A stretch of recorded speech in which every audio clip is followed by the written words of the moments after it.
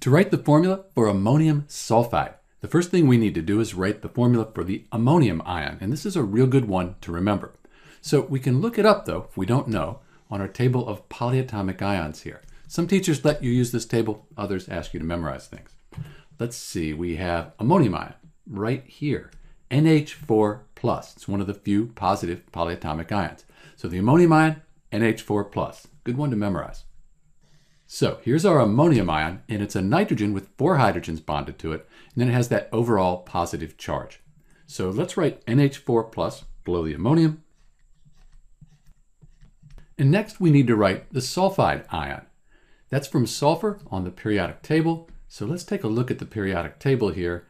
And sulfur is in group 16, sometimes called 6A. It's right here below oxygen. It has a 2- charge. So sulfur will be 2-. At this point, we're close. We almost have the formula for ammonium sulfide. The problem is we have a 2- charge and a 1+. So these need to add up to 0, which they don't right now. If we had 2 ammonium ions, that would give us an overall charge of 2+. That would cancel this out. We'd have a net charge of 0. The way we do it, let's put parentheses around the ammonium ion, and then we'll put a little subscript of 2. That means we have 2 ammonium ions. That's the formula for ammonium sulfide. Let's clean it up a little bit, remove the charges. And there you have it, the formula for ammonium sulfide, NH42S. This is Dr. B, and thanks for watching.